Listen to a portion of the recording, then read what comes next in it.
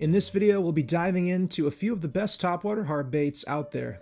Adding these baits to your arsenal will increase the likelihood of catching pigs. But first, if this has been your first time here or you watch my content regularly, make sure to hit that subscribe button and the bell. That way you'll never miss my future uploads. The first hard bait on this list is one that is not completely topwater. It's called the Booyah Prank, and you'll soon understand why that name is significant. At first glance, if you're just cruising down the aisle at Bass Pro Shops, you might miss this one specific detail about this bait.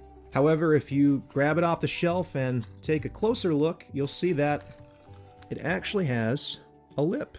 Yes, that means that this isn't 100% topwater. However, it gives you a lot more options than a standard popper. For example, if you retrieve it slowly, it behaves a lot like a wake bait. And if you retrieve it a little faster, you can get it to perform like a crankbait.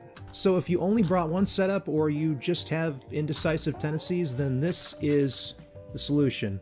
I also really like this color because it's pretty ambiguous. I believe it's called Bone Shiner, just if you're interested in picking one up for yourself. The Monster Bass Patriot is the next one on this list. This walking bait is definitely more stylized than the Zara Spook. I recommend messing around with the action and trying deviations of walking the dog, because sometimes bass become conditioned to avoid baits with actions that they've seen too often. So adding additional jerks and deviations in the bait's action can go a long way. I'm also a fan of this bait's big brother, the Ragnar, and again, it also has that really nice shatter paint job on it.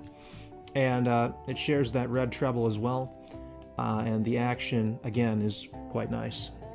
The next one on this list is another Monster Bass special, and that is the Monster Bass Mad Max. This one is another popper, but the profile of the bait actually allows for more retrieve options than, say, the Rebel Popper. I actually made a video about this lure a year ago, and I'll definitely go and include a link in the description so you can watch that and see firsthand how it performs. It comes in a lot of interesting colors, and I'm not exactly sure the name of the color that I used in last year's video, but if you go on the Monster Bass website and search it up, I'm sure you'll be able to match it pretty easily.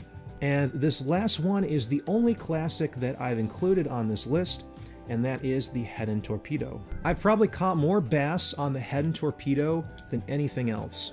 It's very versatile, it can be fished a variety of different ways, and it comes in multiple sizes. And I definitely should replace the hooks on this one, because it looks like I somehow broke that one.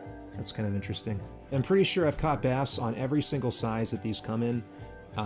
That's how much I've used them and how much success I've had with these. The back blade creates a lot of sound and vibration, which is similar to prey in distress. Overall, an excellent bait that is terribly underrated. And that's the video. If you haven't already subscribed, make sure and go do that. It really helps out the channel. Thank you for watching.